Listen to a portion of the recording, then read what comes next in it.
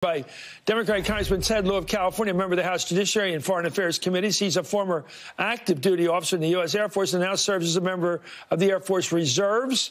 Jeremy Bash is former chief of staff at the CIA and Department of Defense.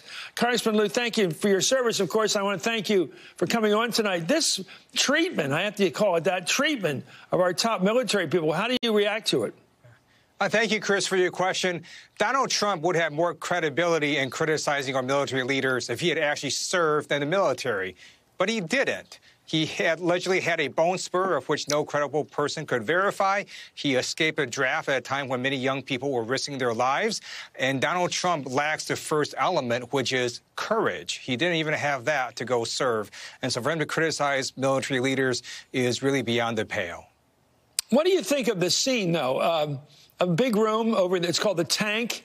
It's where the top Joint Chiefs meet to have their most critical discussions. And he uses it for a dressing down of all of them, everyone in the room, as losers. It seems obnoxious. Like, I hate to make the Hitler connection, but it does look like those movies where you see the guy trashing all his generals because they're losing the war. It seems almost like an 8-year-old talking to the grown-ups. So it's really obnoxious. It also shows that he doesn't value service. The people in that room do not get paid a lot of money. Some of them risk their lives to go fight. And what we have here is a person who is largely ignorant. If you read the excerpt from the book, doesn't know a lot about the world, and is saying we should be deploying military troops and making a profit off of that. Well, military troops are not mercenaries. We should not be making a profit. The military leaders should not have been dressed down like that. And frankly, I think the president really should apologize to those military leaders. Someone years ago told me, he advised me how to deal with government officials. He said, I want to be not too crude about this, but these are the words. I'll clean it up a bit. He said, people don't do their best work when they're being peed on. And here's the president trying to get good work out of our top leaders by humiliating them. Doesn't work. No, and the context of this was, as you referenced, in the Tank where the Joint Chiefs meet. I've been in that room. There's an oil painting of Lincoln and his generals that hang over that table. And the most consequential decisions are made in that room. And here comes President Trump in 2017 after he's president. And his own advisors realize this guy doesn't understand the world. He doesn't care to understand the world. We have to brief him up. And then in that briefing, he shows, number one, that he's arrogant. He knows it all. Number two, he's disrespectful. He's condemning them for their expertise when, in fact, that's what they're bringing to him as his advisors. And third is he's neo-isolationist. He's basically saying we shouldn't have a globally deployed force. We shouldn't even have a military out there in the world, which is totally inconsistent with national security. Well, it's the kind of a guy talking at a bar somewhere, just BSing. Here's my attitude. I want to show it to you. Anyway, got some news again. As I mentioned earlier, the House released new material tonight from Lev Parnas, including the text messages that show extensive contact between him, Parnas, and a staffer to, guess who, ranking Republican on the House Intelligence Committee, Devin Nunes. The text show that Derek Harvey, a senior investigator for Congressman Nunes, was working with Parnas to acquire material about Ukraine's alleged involvement in the 2016 election. The old theory, the old conspiracy. The new evidence also includes a slew of new pictures of Parnas with the president's son, Rudy Giuliani, and Indiana Senator Mike Brown. Congressman Lieu, what do you make of this? One of your colleagues who sits as ranking Republican on the Intel Committee investigating himself? No, doesn't matter. It doesn't go after himself, even though he's party to this whole thing. Well, let me first disclose that the lawyer for Devin Nunes wrote me a letter threatening that Devin Nunes will sue me if I don't apologize for saying that Devin Nunes conspired with Lev Parnas and conspired to undermine our own government.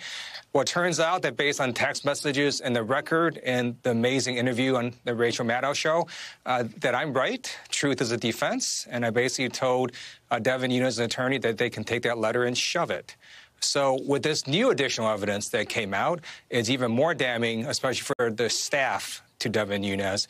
And I think right now Devin Nunes should not be sitting on the House Intelligence Committee. He needs to be removed.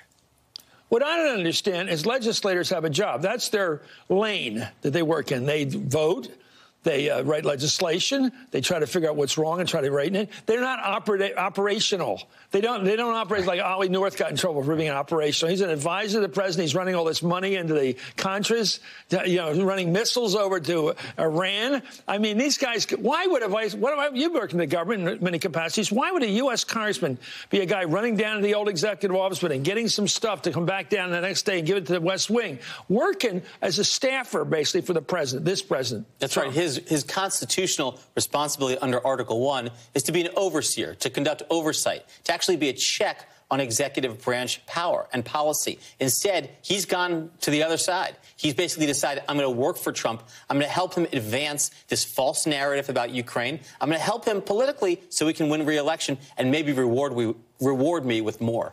Congressman, again, to thank you for your service and your being here tonight.